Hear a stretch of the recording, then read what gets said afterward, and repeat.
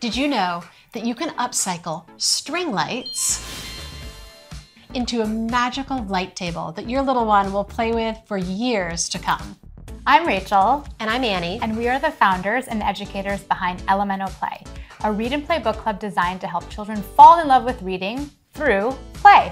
In this video, we are going to help you create and play with one of our very favorite open-ended tools, the DIY light table. This beautifully illuminated play is both soothing and exciting and sure to captivate your little one for hours and hours on end.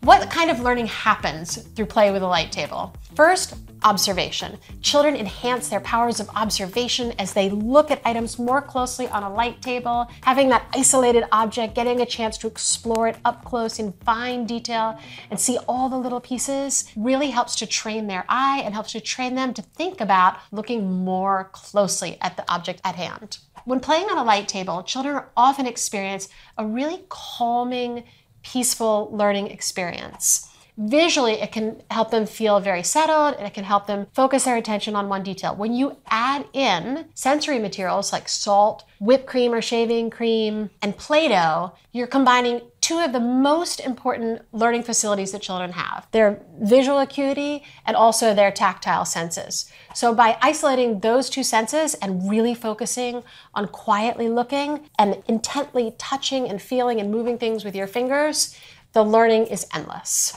Finally, playing on a light table is quite obviously an incredible scientific experience. Children will play with color and light, cause and effect. They can mix colors and studying different variations of light and shadow. It is the most magical introduction into scientific learning that we can possibly think of. Here's everything that you'll need to make your very own DIY light table. All you need is a large, clear container, but you can also use an under-the-bed shoebox or storage bin. The most important thing is that it is clear because you're going to be sending the light through it. Once you have your box, you're next going to need some string lights. If you don't have the string lights on hand, not to worry, you can use a bunch of different flashlights or the puck lights. Really, any type of light source will work. Next, you'll need some tinfoil. The tinfoil will be used to line the bottom of your box and make the light even brighter. And finally, you're going to need a piece of either wax paper or tissue paper that will be used to diffuse the light so that it spreads evenly so that when your child is learning and playing on the light table, they have an even and bright source of light. And this whole activity should take you about 5 minutes to put together. All right, let's get started building our light table. Step 1, we're gonna line the underside of our bin's lid with some wax paper or tissue paper in order to help diffuse the light. So we're gonna need our Scotch tape. I like to use double-sided, and we're going to need our piece of paper. I actually cut ours beforehand just to make it a little bit easier to show you. Voila, that's it. Next step.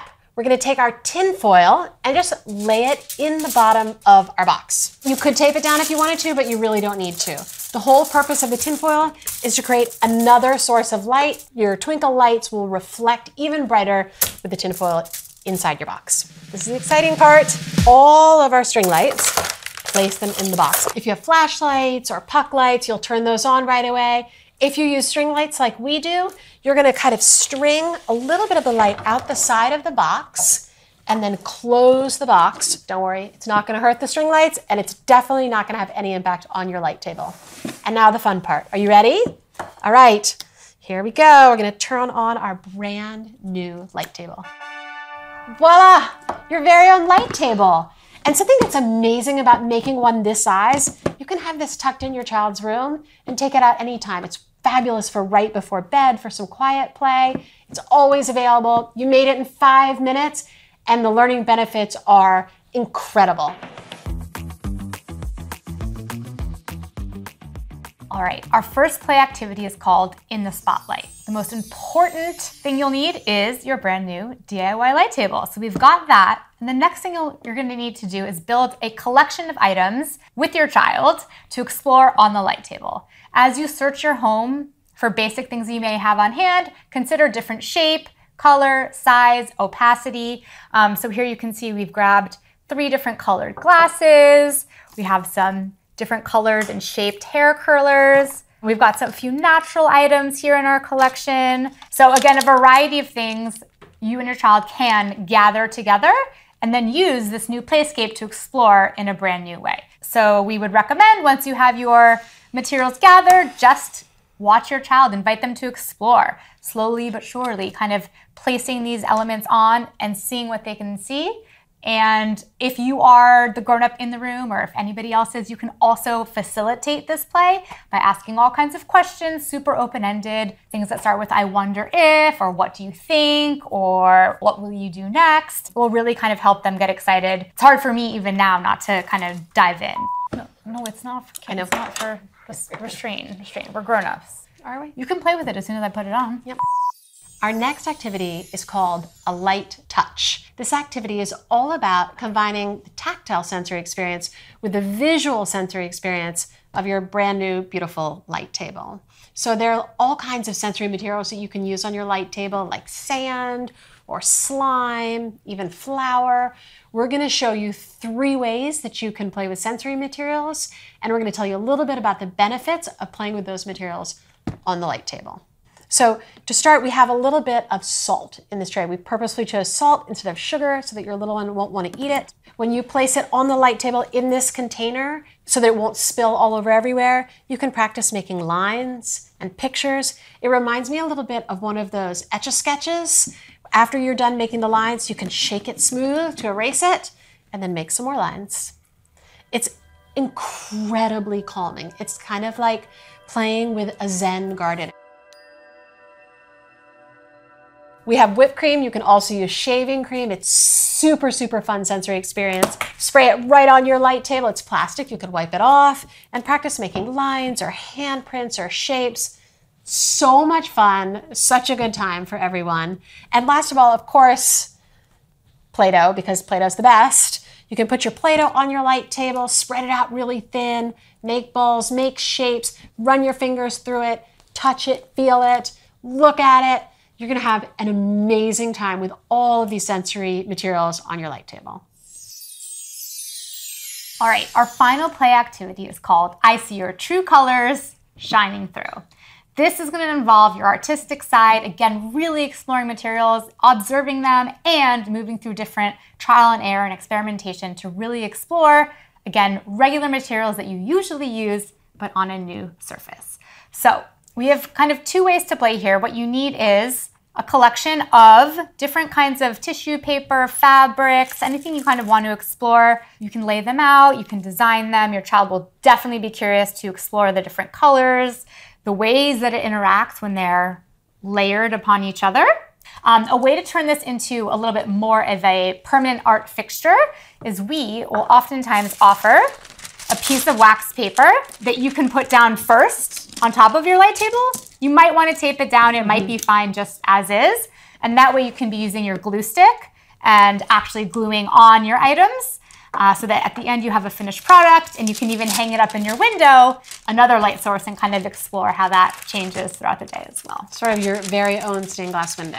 Exactly. All right, so those are our 3 ways to play with your brand new light table. And at LMNOPlay, we always love to pair our play with great books. So here we have 3 amazing ones that we think pair beautifully with this light table play and that can extend and make those connections between reading and play. Our first book is The Night Walk by Marie d'Orléans. This story tells the adventure of one family's nighttime adventure, walking through the town, up a mountain, in the dark, discovering all kinds of beautiful sensory details, and finally watching the sunrise. If you're curious about this book, you can also get it through our book club, and it will come with all kinds of light and play adventures, like the one that we did today. Next, we have What is Light by Marquette Shepherd. This sweet little board book is a very loving little family narrative that talks about all the different ways that we can think about light, both light that we see outside, like fireflies and stars, and the light that we feel inside when we feel love. Finally, we have Flashlight by Lizzie Boyd.